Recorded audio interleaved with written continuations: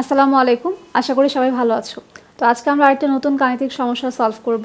এখানে আমাদের কোশ্চেনে বলেছে যে এসটিপিতে 89.6 লিটার হাইড্রোজেন গ্যাস 20 মিনিট যাবত চালনা করলে হাইড্রোজেন ফুয়েল সেলে প্রবাহিত করলে উৎপন্ন তড়িৎ প্রবাহের গড় মান কত হবে।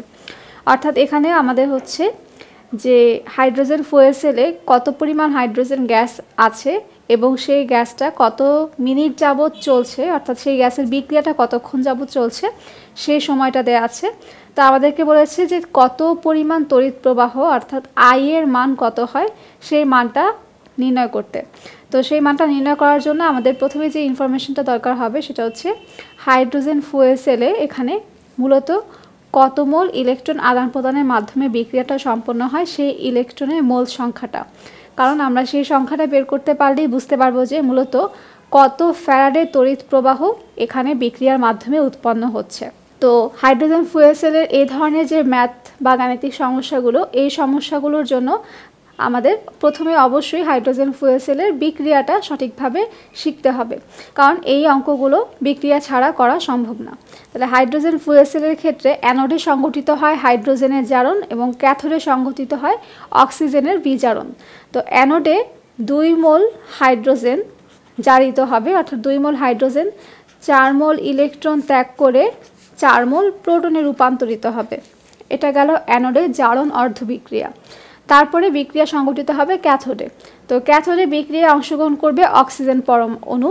তো 1 মোল অক্সিজেন এখানে 4 মোল ইলেকট্রন গ্রহণ করবে এবং তার সাথে এই যে অ্যানোডে উৎপন্ন প্রোটনগুলো, সেই প্রোটনগুলো কিন্তু ক্যাথোডে চলে আসবে।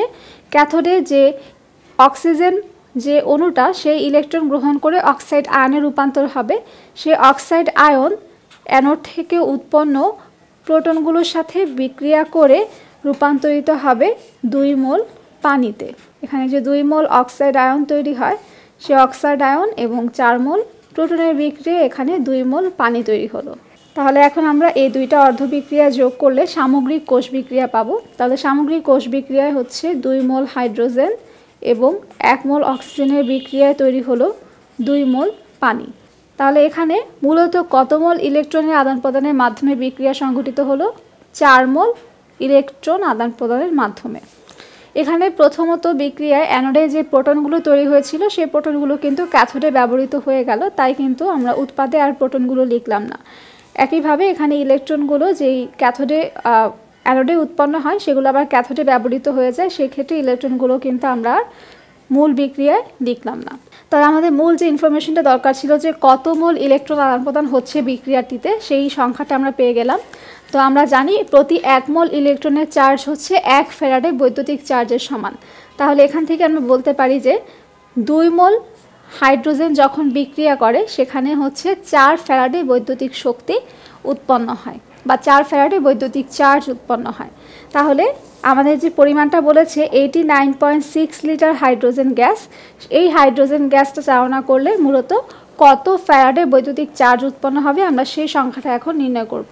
তো এখানে 2 মোল হাইড্রোজেন, আমরা জানি প্রতি 1 মোল হাইড্রোজেন গ্যাসের ভর এসটিপিতে 22.24 লিটার।